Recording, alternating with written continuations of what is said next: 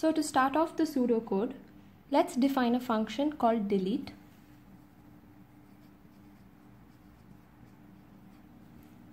Now it will take in as its parameters the value it wants to delete and the tree it wants to delete from. So how do we take in a tree as a parameter? We have to give the root, because from the root all other nodes of the tree can be accessed. So we give the root to the function, and by that we mean we are giving the tree from which we want to delete. Now what does this function return? It will return the node which we are going to delete. So node is going to be our return type. So the first step is we will search for the node at which the value we want to delete can be found. We can do this using the search function, which we have already defined in a previous video. So we can say node x is equal to search of value comma root. So what does this function do?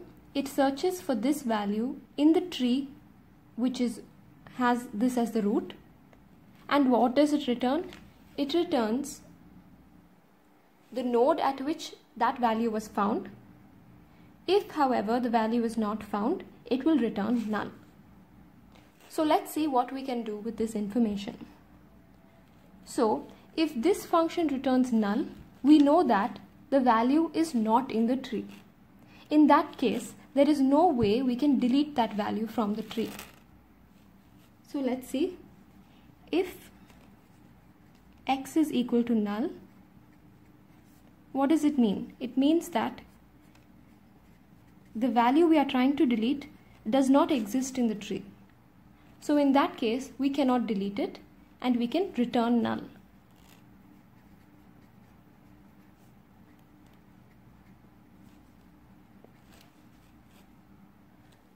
So now that we have come to this line of code, we know that our value has been found and the node at which it has been found is x. So this is the node we need to return. So let's make a copy of this node in another node. Say node ret is equal to x. Now that we have made a copy of this node in ret and we know what to send back, let's look at the three cases we have seen before. So the first case is x is a leaf node. So we can check that if is leaf x in the tree which has root. So this is a function you can write externally. What it does is it checks whether x is a leaf node in the tree which has this root. So if it comes as true, it means x is a leaf node. If it doesn't come as true, it means x is not a leaf node. You can write this function by simply checking whether x.left and x.right both equal to null. In that case, it is a leaf node and should return true. So in such a case, what must we do? We need to go to the parent of x and then break off the link to x. So let p be the parent of x. P is equal to get parent of x comma root. This is another function which you can write externally. What it will do is it will take in x and a tree which has this as the root, and it will return the parent of x in that particular tree. Once we get the parent of x, we need to cut off the link between p and x.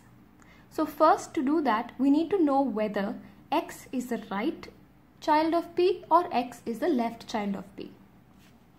So if p dot left dot data is equal to x dot data, this means that x is the left child of p. In such a case, we must break off the left link of p. So we say that p dot left is equal to null.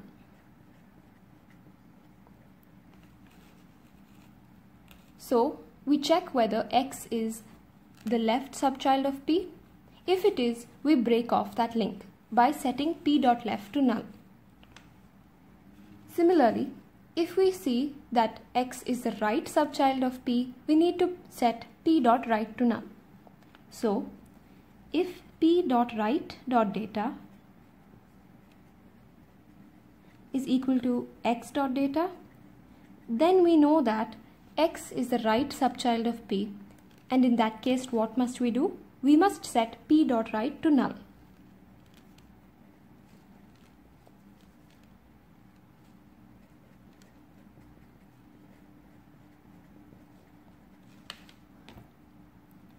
So with that we finish our checks if x is a leaf node. Once we do this, what must we do? We need to return the node at which the value was found, which we have already stored in RET. So here we return RET. And we come to the end of the leaf node check. Let's go to the next check.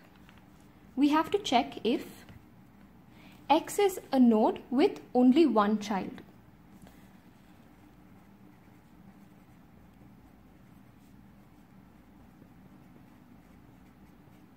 So this is another function which you can write externally. It will check whether x is a node which has only one child in the tree with this as the root.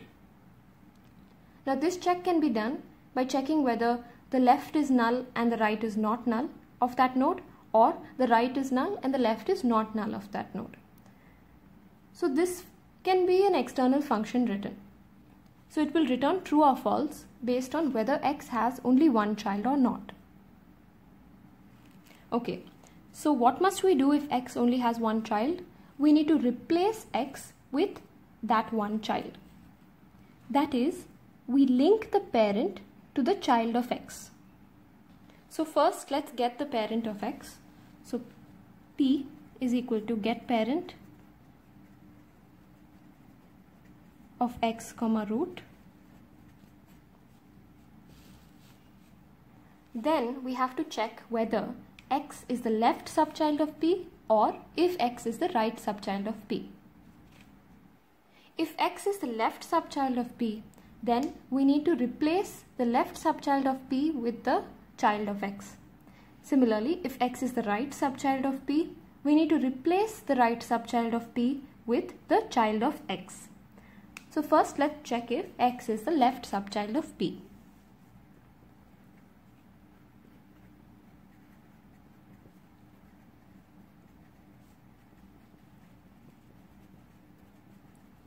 So if p dot left dot data is equal to x dot data, this means that x is the left subchild of p. In such a case, what must we do? We need to replace p dot left with the child of x. So by now we know that x has only one child, but we don't know whether that one child is the left child of x or the right child of x. So we check if x dot left is equal to null. What does that mean? That means that the only child of x is x dot right, because x dot left is null. That means x dot right would have been the child of x. So now we know that the single child of x is x dot right. What must we do? We must set p dot left to x dot right. So we set the left subtree of p to the single child of x, which we found out to be x dot right. After this, we can return.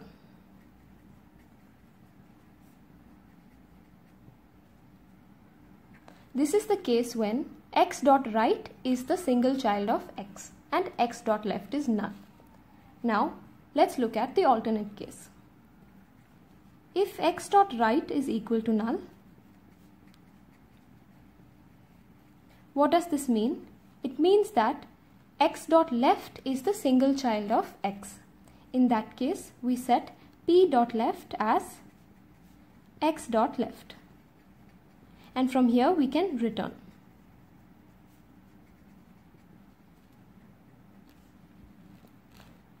So we have finished the case when the left subchild of p is x.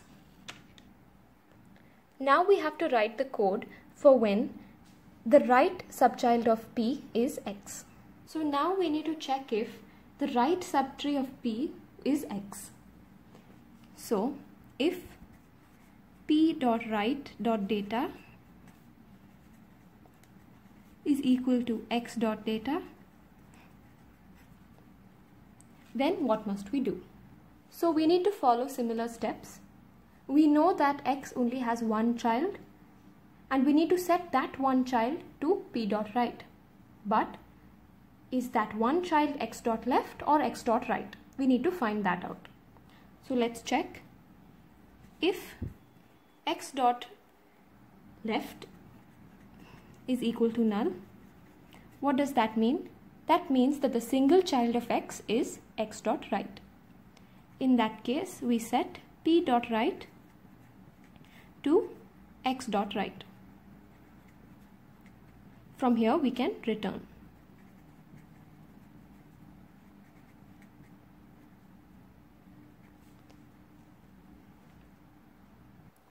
This is the case when x dot right is the single child of x. Now, if x dot right is equal to null, then we know that x dot left is the single child of x. In that case, we must set p dot right to x dot left. And from there we can return.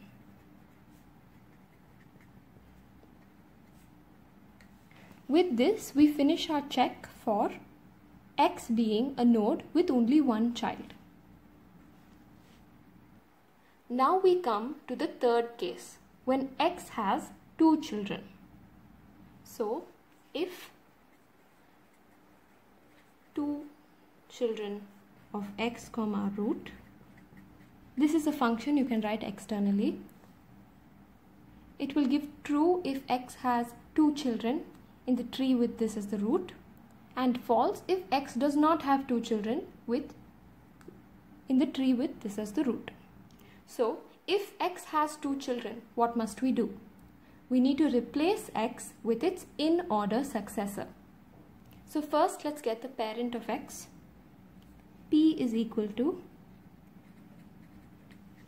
get parent of x comma root. Then let's get the in-order successor. I is equal to get in-order successor of x comma root. This is another function you can write, which is apart from the function we are writing right now. It will have to return the node which is the in-order successor of x in the tree with this as the root. So now we need to replace x with I. So how do we do that? We have to set the link of x as parent to I. So to do that, we must check whether x is the right subchild or the left subchild of p and link the subchild accordingly. So let's see. If p dot left dot data is equal to x dot data, what does this mean? It means that x is the left subchild of p. In that case, we must set the in-order successor to the left subchild of p. So, p dot left is equal to I. After this, what must we do? Now, we are replacing x with I. So, we have now made the link from the parent to I. Now, we must also set the children of x to be the children of I. So, we say that I dot left is equal to x dot left and I dot right is equal to x dot right. So, in this way, we are effectively replacing x with I. We are setting the link from the parent to x as the link from the parent to I. We are giving the left subchild of x as the left subchild of I, and we are giving the right subchild of x as the right subchild of I. With these three steps, we are effectively replacing x with the node I. From here, we can return. So we return RET. Now we have to see the case if x is the right subchild of P. So if P.write.data is equal to x.data, this means that x is the right subchild of P. In that case, we must set P.write to I. So we are setting the parent's right subchild to I. Then the steps repeat. We give the left subchild of x to the left subchild of I, and we give the right subchild of x to the right subchild of I. With this, we finish replacing x with I. Now we can return. With these two, we have finished the check for if x is a node with two children. And with that, we can finish our function.